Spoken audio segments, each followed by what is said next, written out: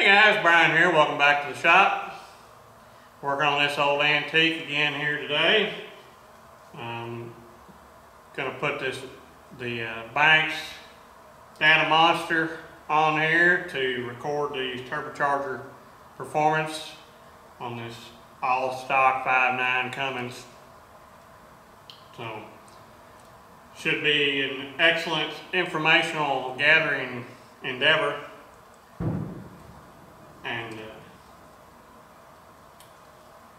my exhaust manifold's tapped 1/4 inch, but my sensors are 1/8, so I got some adapters we'll put in there, and I'll bring you over here and show you what I got going on. So we've got 2 ports there. One will be EGT, one will be pressure, and I'll use a remote mount so the pressure transducer doesn't get destroyed by the heat.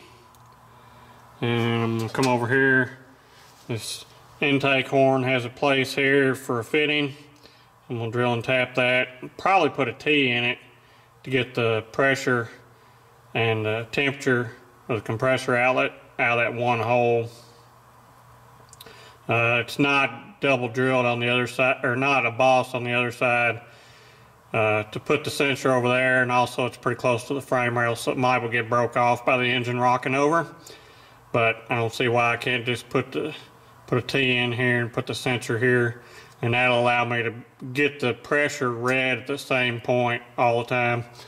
I had considered just using the wastegate ports on the turbochargers to get the pressures, but they're in different places on all the different turbos, and that might would produce a different reading just by them being in a different place. So if I do it there, they'll all be reading the same place, and the results should be consistent, so it can do a valid comparison for all of them. So we'll do that. I've already got the air mouse installed there to determine the ambient conditions and try to keep it out of the weather, so maybe it wouldn't get rained on too much, but it still gets plenty of airflow over it. And I've got it turned with the diaphragm upside down, the way the book says to do it.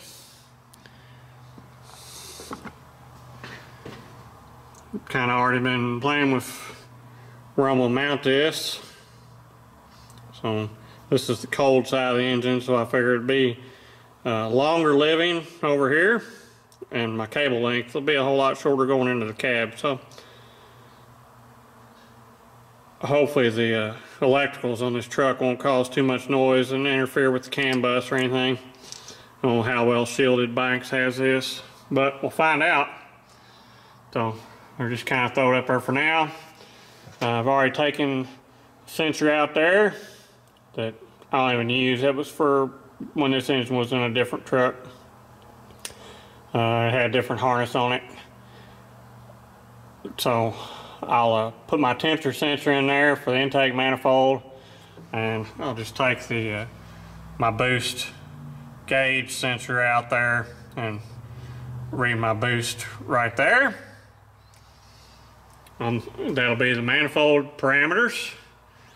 And this truck does have the factory RPM sensor. It's not hooked up, but I think it works.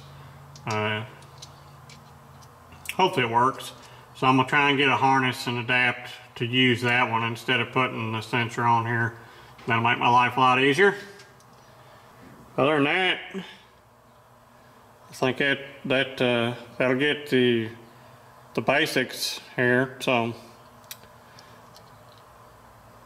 of course that's more channels than this one module, so I got to get the EGT module over here that I will use for the compressor outlet and the turbine inlet temps, because those will be way too hot to read with the temperature sensor.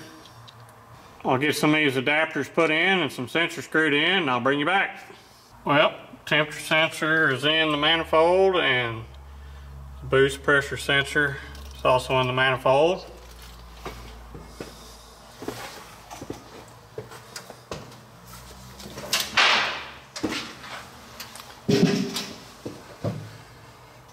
Over here I've got my elbow in with my EGT and pressure to read coming out of the turbocharger.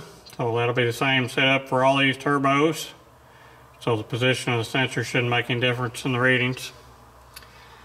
The next thing I need to do is to do the intake side. So I thought about putting a ring in here in front of this that I could use, but it gets it too close to the alternator. So I'm going to sacrifice this pipe here and try and use some of this super epoxy to epoxy these fittings, these bungs in here, and I'll just drill and tap and glue it to that. So let me get this pulled off here and rub down with some alcohol and cleaned up as best I can, and see if I can super glue these on there.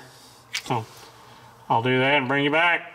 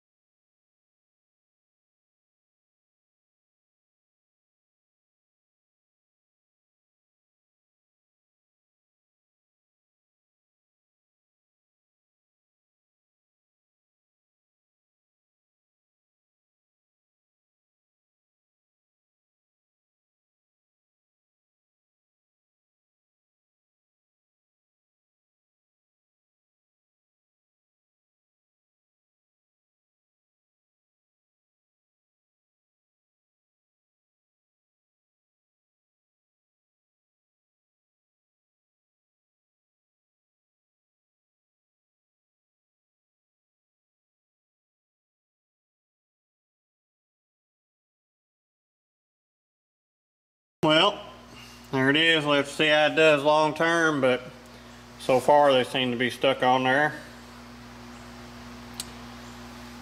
Got a bracket made and mounted on rubber there on the valve cover for attaching exhaust pressure sensors to. I'm waiting on the rest of that hardware to come in because it's back ordered. And also I can't hook all this stuff up because the modules or harnesses are also back ordered. So that's what I'm waiting on to get this finished up. But otherwise I've got all my sensors in. So I've got compressor inlet conditions, compressor outlet conditions, also known as intercooler inlet conditions. And then on the other side we've got the manifold pressure and temperature, and I've got exhaust pressure and an exhaust temperature. So I've still got to build the harness to hook up to the RPM sensor and hope it works. Otherwise I'll have to put the Banks RPM sensor on there. I'd rather not get into that if I can. Use the factory stuff. Make my life a little easier.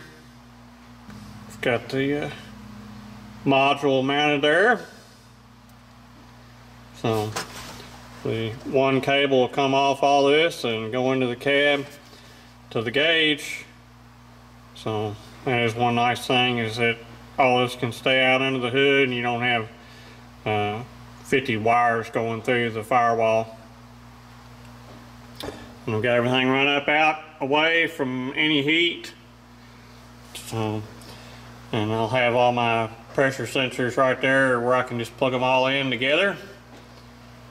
And they're mounted away from the heat so the turbochargers won't be damaging them. So that's it for now. Waiting on parts. Once I get the rest of them in, I'll get this hooked up and we'll go through programming this thing. But that's the first part of the install on this Banks datamonster setup.